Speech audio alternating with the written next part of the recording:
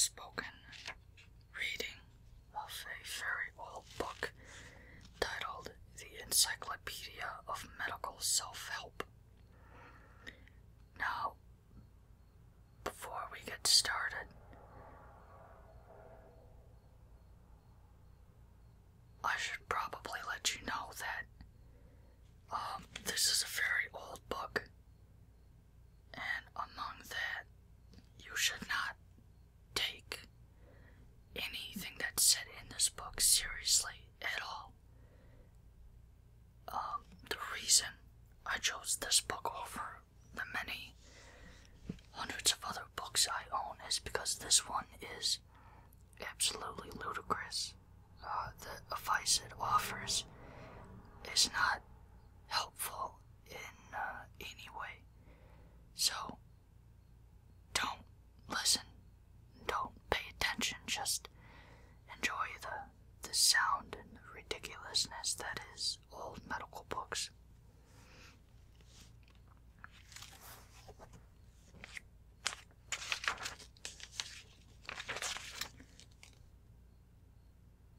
We're going to start with page 5, the abdomen divided into quadrants by imaginary lines.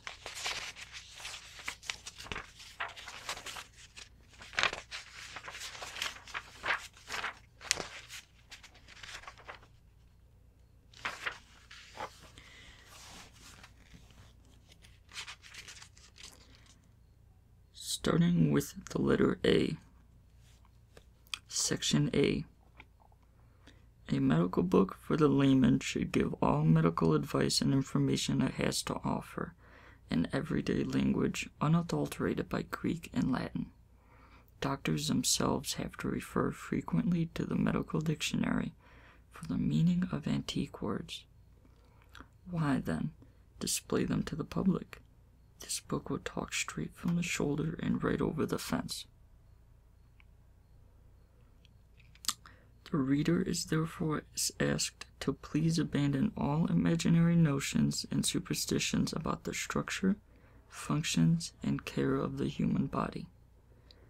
This book will tell you about it in a conformity with the most advanced medical knowledge and in the simplest terms.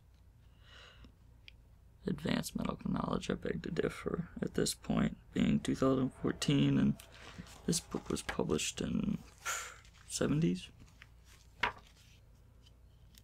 Unfortunately, doctors don't know everything as yet about the human body and health and disease.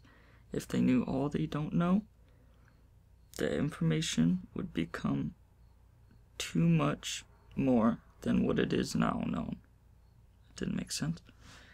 As an illustration, consider the discoveries of penicillin and streptomycin, which recently made possible the cure of gonorrhea, syphilis, tuberculosis, meningitis, and many other infectious diseases in a few days or weeks, while it used to take months and years to accomplish half cures.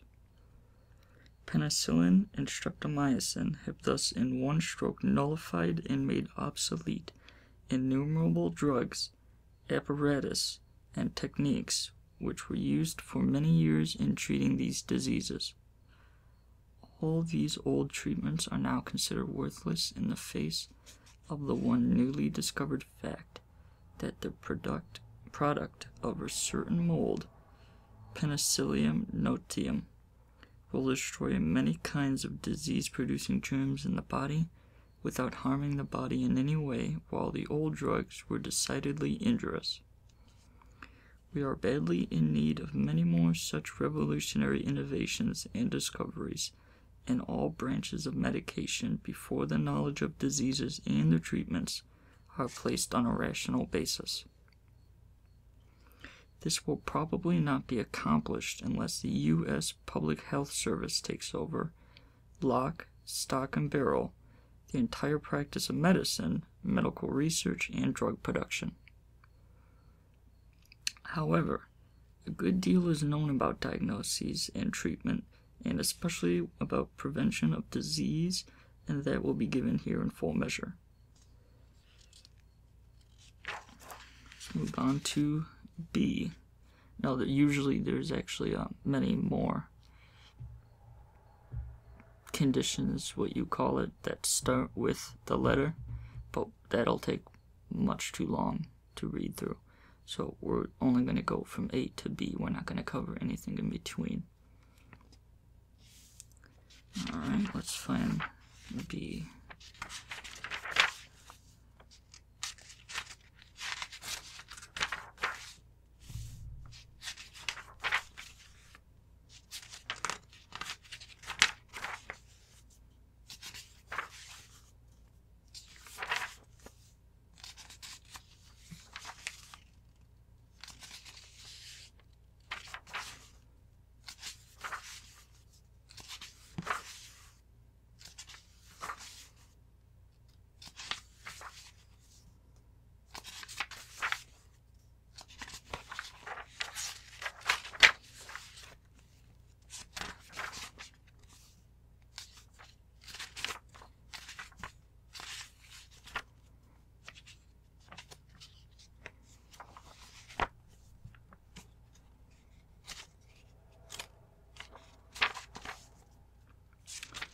Close now. Here we go.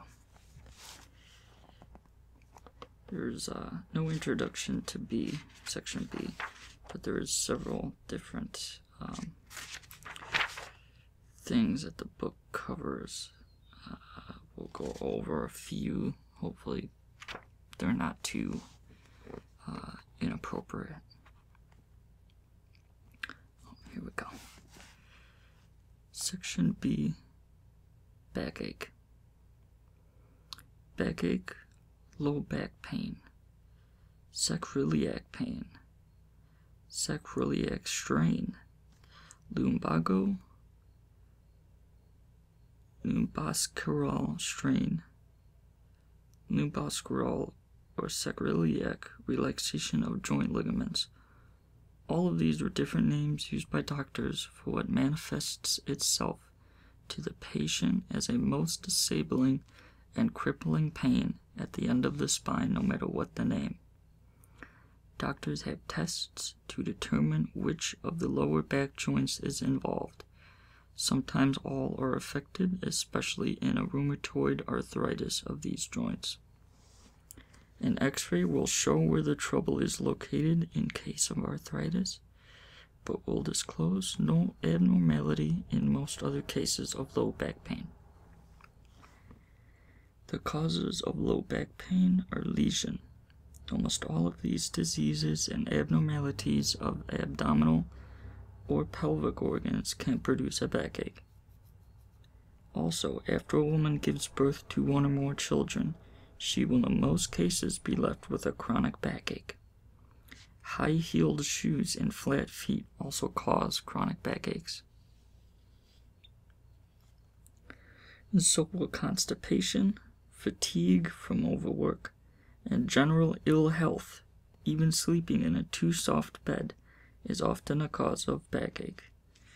It is up to the physician to decide what cause is in any particular case and advise accordingly. The most usual reason for an aching back is some previous careless action, the sudden strain of heavy lifting or sudden bend or twist of the spine so that the person cannot straighten up. Chronic strain in certain occupations involving bending or stooping may be the cause. In women, chronic backache follows too much and too strenuous housework. Exposure to cold, wind, and wetness is a common cause of backache. In all the above cases,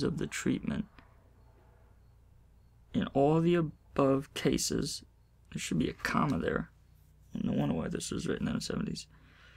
The treatment consists of 1. Rest from all work. 2. Application of heat in some form. And 3. A double girdling, tightly drawn binder. Heat may be applied by a baking lamp, hot water bag, or electric pad for 20 to 30 minutes at a time, 2 or 3 times a day, or you may ask someone to iron your back for a few minutes with a fairly hot pressing iron. I'm gonna stop right there. Okay, that's probably not a good idea. You shouldn't iron someone's back with a arrowhead-shaped iron. That'll probably give them a backache, which is exactly what this ridiculous book is trying to help with. But we'll continue. This often gives prompt relief from acute back pain due to muscular strain or chilling. Support with the double-turn binder is better than adhesive strapping. Very few people can tolerate the latter because of soreness and blistering of the skin it often causes. The double binder also has the advantage in that it can be applied and adjusted by the patient himself or herself. This double-turn binder is simply a strip of strong, unbleached muslin or modernistic linen dish toweling, about 10 inches wide and 2 inches long or thereabout, depending on the size of your girth. Apply the center of the linen strip to the center of the abdomen just below the navel.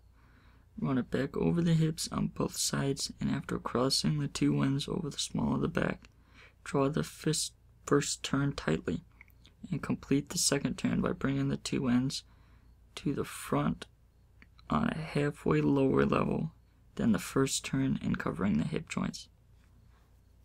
It's very confusing. Again, draw the ends very tightly together, pin with 3 stout safety pins in a row in front. Such a binder will give much comfort and relief to the wearer. Probably not. Women and girls find a double-turn binder very useful as a support and a shape molder in healthy states, instead of the rubber girdle or corset. Wasn't corsets worn for appearance? Okay.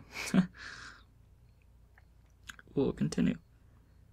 Let's see, where were we? Chronic low back pain often occurs in people who work for long periods in a strained or bent position, or whose occupation is sedentary and stooping, or requires long hours of standing. In such persons, the normal forward curve, lordosis, of the lower part of the spine, parentheses, lumbar spine, first becomes straight and later even curves backward, parentheses, kyphosis. The treatment of severe cases of low back pain will require at least 2 weeks of rest in bed, baking, massage, and later diathermy. Keeping the upper part of the body supported high on pillows and placing a cushion under the flexed knees will help relax all the muscles and give relief in many cases. During the 2 weeks in bed, this posture may be assumed for an hour twice a day, or for as long as convenient. Also try lying on the side with the knees flexed and drawn up against the abdomen. Never lie or sleep face down. The double-turn binder will be of great help even while in bed and may be worn day and night. When lower back pain follows sudden great strain or very heavy lifting, a displacement, parentheses, subluxation of the lumbosacral joint may result, and this requires immediate medical attention. A well-fitted abdominal belt is needed in these cases. Parentheses, camp. Okay. Anatomical supports are scientifically constructed. Alright. Let's see. Let's try to pick one that's not too long so I don't screw up words at the end like I did for that one. Oh, not that one, that's way too long.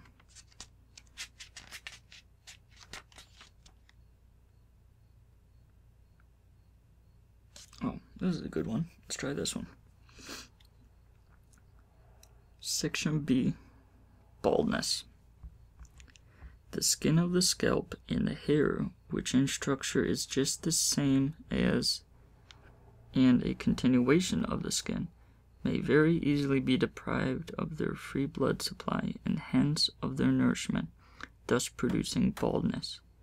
The scalp was so tightly drawn over and against the bony skull that the slightest constriction, even by hats that are not too tight, will greatly interfere with normal blood supply. It is also apparent that exposure of the head to extreme cold, causing contraction of the skin and the blood vessels, will produce the same effect. The fact that the heart pumps of blood to the scalp against gravity makes the interference with good circulation in the scalp still easier. Tight headgear and exposure to extreme cold deprive the hair of nourishment and cause its falling out. Excessive exposure to sunlight is followed by inflammation and destruction of the hair follicles, in which the microscopic blood capillaries are located, and will, therefore, result in baldness. Shock, fear, and worry make the hair, air quotes, stand on end, or in other words, cause contraction of the little muscles in the skin, thus completely obstructing the blood supply, so that grayness and loss of hair result almost overnight. Okay, so I want to talk about that paragraph for a second. Shock, fear, and worry will make the hair, quote, stand on end. So you get goosebumps, essentially. Your hair stands on its end. And then that apparently obstructs the blood supply, and you'll become either gray-haired or you'll lose all your hair overnight. No. Acute diseases, by impoverishing the blood and slowing the circulation, will cause great loss of hair.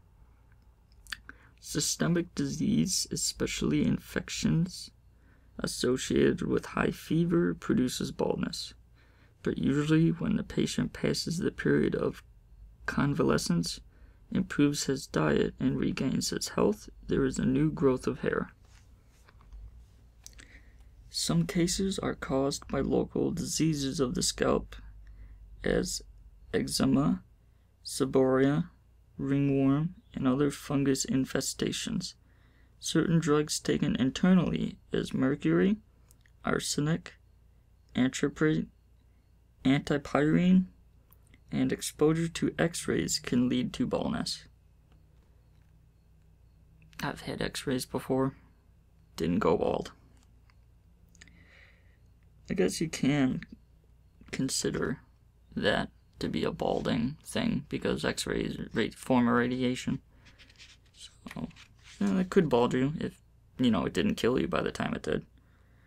Some cases are caused by I'm repeating that. Okay, here we go. Due to the I'm screwing up now. This book is so confusing. It doesn't really have the best format.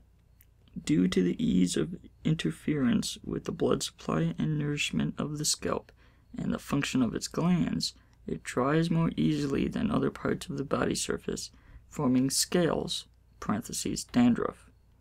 Hence, dandruff is a natural process, not a disease, so do not be fooled by the scalp treatment fakers and hair tonic vendors. Head & Shoulders works pretty well. At least I think it does. 99 out of 100 cases of dandruff need no special treatment, but only better hygienic care of the body and scalp. So, dander's, you need to treat it with better hygienic care. Isn't that what Head & Shoulders is? Or what, like head massage? Maybe? I don't know. Let's find something else.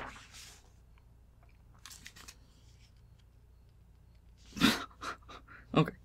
Section B. banana. Banana is a nutritious food rich in carbohydrates. 3 ounces of the fruit yields 100 calories. It is rich in minerals containing sodium, potassium, magnesium, calcium, and iron. Its vitamin A content, 100 units per ounce, is equal to that of lettuce and other green vegetables. Bananas also contain vitamins B, C, and G. Ripe bananas are of great value in feeding infants and children suffering from celiac disease, a form of diarrhea. Also, dried banana flakes, Canana brand, can be stirred into lactic acid milk and fed freely to these infants who cannot digest any other starchy food or fat. Oh, here's one on banana sherbet. Oh, it's a recipe. Section B, banana sherbet. Boil a cupful of sugar in a pint of water to make a syrup. Pour it over the whites of 2 eggs, stirring briskly. Cool and add 1/2 cup of lemon juice and 2 cups of orange juice. Freeze this mixture halfway and add a pint of banana pulp or 1/2 pint banana flakes, parentheses, Canana brand, and complete the freezing. Sherbet's an ice cream. Where's the milk? That's probably so bad for you. Concentrated lemon juice is terrible. And they want you to boil a cup of sugar, make a syrup out of it. More like making candy. Let's find something.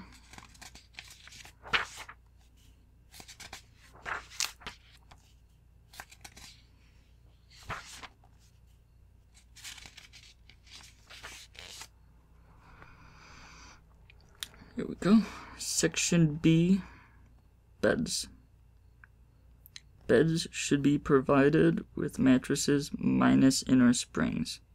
Such mattresses are less likely to throw your muscles and joints out of gear than the soft and sagging ones.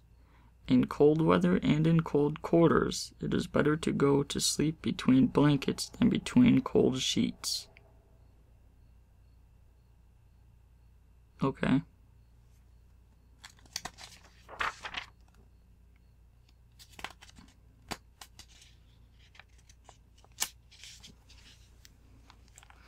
Here we go. Section B, beef tea. That would be beef as in B-E-E-F and tea as in T-E-A, like the drink. Cut up a pound of lean meat, parentheses, round steak, into fine pieces. Place it in a pint of cold water and let it stand for 2 hours. Then let it simmer, not boil, for 2 hours on a low fire, adding water to make up a pint as it evaporates. Squeeze out all the meat to get the juice into the liquid portion. Strain away the pieces, salt to taste. Keep in refrigerator if not used at once.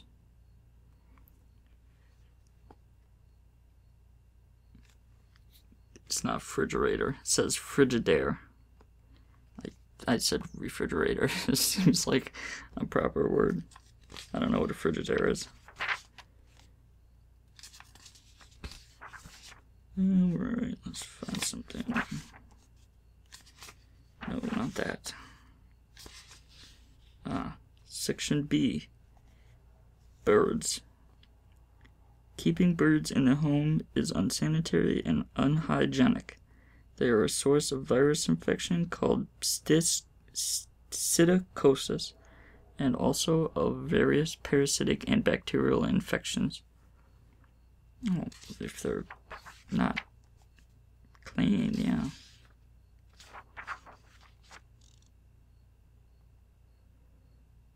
Oh, this is going to be an interesting one. Section B, biters. Biters are medicines taken to stimulate the appetite. Never take biters that contain powerful drugs like strychnine, quinine, or others. This prescription would make an effective and harmless biter tonic. Dude, you can get a prescription out of a book? Must have been real old. I love how they said never take biters that contain strychnine because it'll, kill you.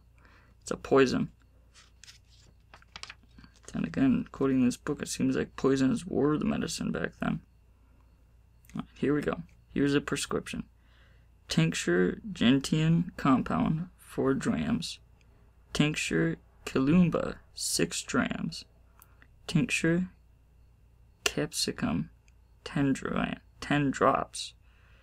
Elixir pepsin, NF, enough to make 4 ounces. Mix.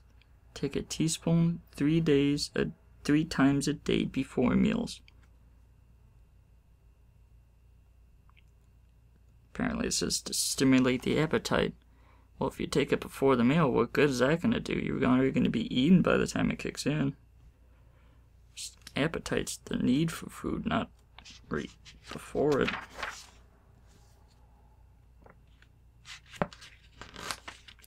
Oh, I know why it's an appetite stimulant. It's probably going to taste horrible and make you want to eat the slice of pizza that's in front of you. That makes sense. Now I know why that works. It stimulates your appetite by pissing you off.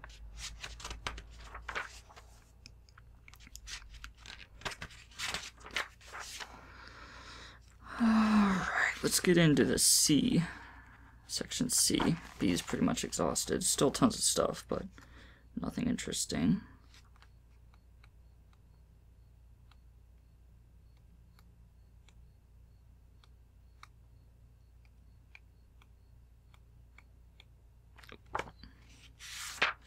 There we go. Oh, this would be a good one to read. Section C. Caffeine. Caffeine is a very powerful drug, parentheses, alkaloid, acting as a stimulant to the nervous system, the heart, the lungs, and the kidneys.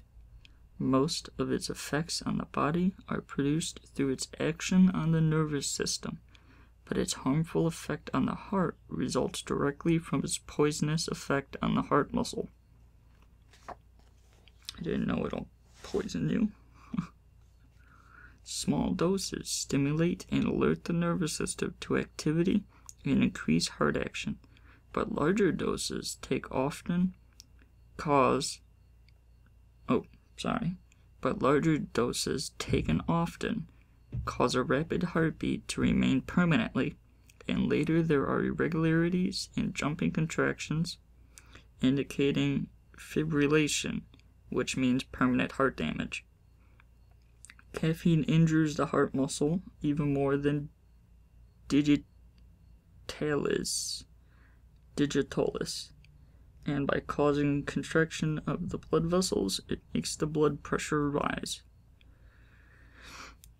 Large doses taken often have an even more dangerous effect, causing pain and fullness in the head, restlessness, confusion, insomnia, ringing in the ears, disturbance of vision, tremors, and hallucinations.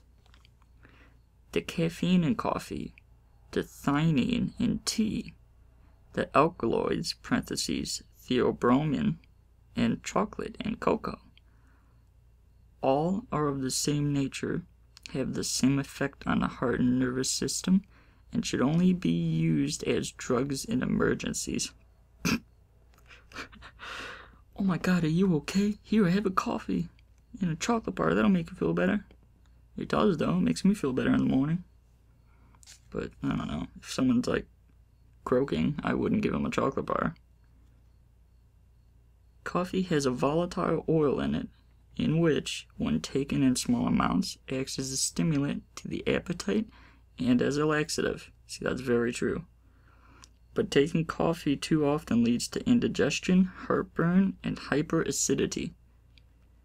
Tea produces chronic constipation and indigestion because of the tannin, parentheses, tannic acid, it contains so that the scant benefit certainly doesn't repay for the irreparable damage perpetrated by these drinks. Tea, coffee, and the soft drinks, parentheses, cola. That's pretty specific there. Why not Pepsi? Or Sprite? Dr. Pepper? Relying on similar drugs seem to pep you up, but they are not ultimately conducive to good health and should not be imbibed indiscriminately or frequently, if at all.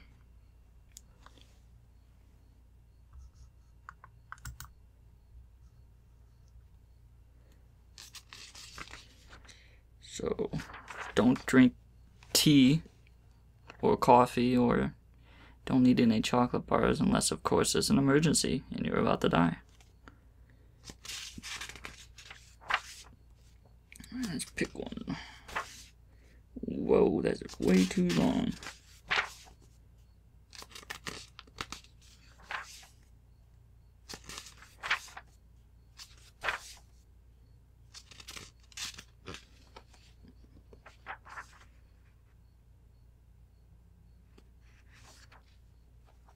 Alright. Section C. Canines. Canines are the four pointed teeth, upper and lower, situated between the incisors and biscupides on each side. They are also called the eye teeth because they were in line with the center of the eyeball. The canine is the third tooth from the midline. I didn't know it's in the center of your eyeball. How would you even measure that? Poke a stake through someone or something? Ooh, this is a good one. I'm a fan, to go way off topic but then go back on topic. I'm actually a fan of spicy food. I like to eat very spicy food. So this next section is going to be interesting for spicy food lovers. Section C. Capsicum-pepper. Capsicum or pepper is used in medicine as a stimulant to the appetite. It is also useful in stopping fermentation and preventing gas distension of the intestines by the following prescription. So here's the prescription here. Tincture columba 4 grams. Tincture capsicum 1 gram. Elixir lactated pepsin enough to make 4 ounces. Mix. Take a teaspoon 3 times a day before meals in water. The tincture of pepper is also useful as a hair tonic, stimulating the circulation of the scalp through the following prescription. What, you can sprinkle pepper in my hair? Call me Rihanna or Lady Gaga or something? Okay. Here's a prescription. Tincture cantharides 2 grams. Tincture capsicum 4 grams. Castor oil 1 gram. Isopropyl alcohol. Other people might know that crazy name as rubbing alcohol. Enough to make 6 ounces. Mix in label for external use. Yeah, you wouldn't want to drink that. Pour on a small piece of absorbent cotton and wet the whole scalp with it. Then massage gently for a few minutes. Use it 2 to 3 times a week. If the scalp becomes too sensitive, stop for a week, then use it again. If no irritation is caused, you may use it more often. Be sure not to touch the eyes with this preparation, and wash your hands well after using it. Pepper, cantharides, and alcohol are unfriendly to the eyes. I love how it's different for the scalp. Yeah, alcohol is sensitive to the eyes, but you wouldn't want to pour rubbing alcohol over yourself.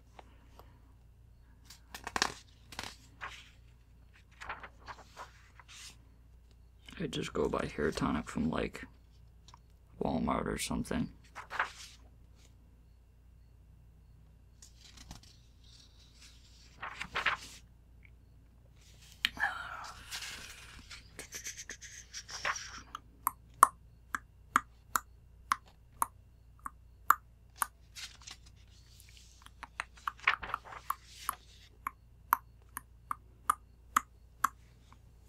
Here we go. Section C, cat bites. This is gonna be good. Cat bites are often deeply penetrating wounds, and a strong antiseptic should be thoroughly applied, inserting the swab dipped in antiseptic into every puncture as far as it will go, using a fresh swab for every puncture. Okay, I kind of saw that in my head when I was reading. That sounds way more painful than the cat bite itself. Sticking a cotton swab into the bite? Ow! Tincture of iodine, metaphen, myrthiolate are all effective. When using these tinctures, it is best to wait a few minutes to permit the tincture to evaporate before covering the wound with a sterile gauze, or a reaction or burn may be caused by the strong alcoholic antiseptic. Dude, you gotta put it... I love this book. Oh, you got a cat bite that's deeply penetrating? Put a strong alcohol into the cat bite. Oh, but don't forget to shove it into your bone with the, what's it called, swab. And make sure you let it evaporate. You'll burn yourself. Don't worry about putting that burning alcohol onto your skin. You gotta use it for the wound. It's the most important part. It is advisable to let the wound bleed freely before applying the antiseptic, but do not press it. Just wipe away the blood with gauze and apply the antiseptic. Cats may be infected with rabies, and a doctor should be called to decide what other measures are to be taken. Alright, we're gonna leave off there. So let me mark the page.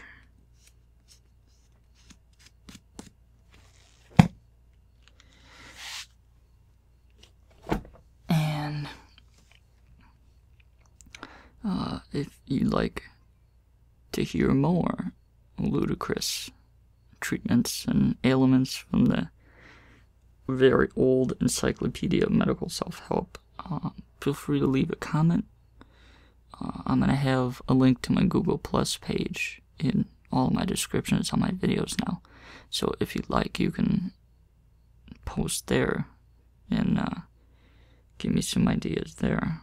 Pretty much anything you can think of, I'd be able to read from that book. It's quite big and heavy. So thank you for tuning in to that sarcastically hysterical reading. And I'll see you either in the comments or the next episode of the Encyclopedia of Medical Self-Help.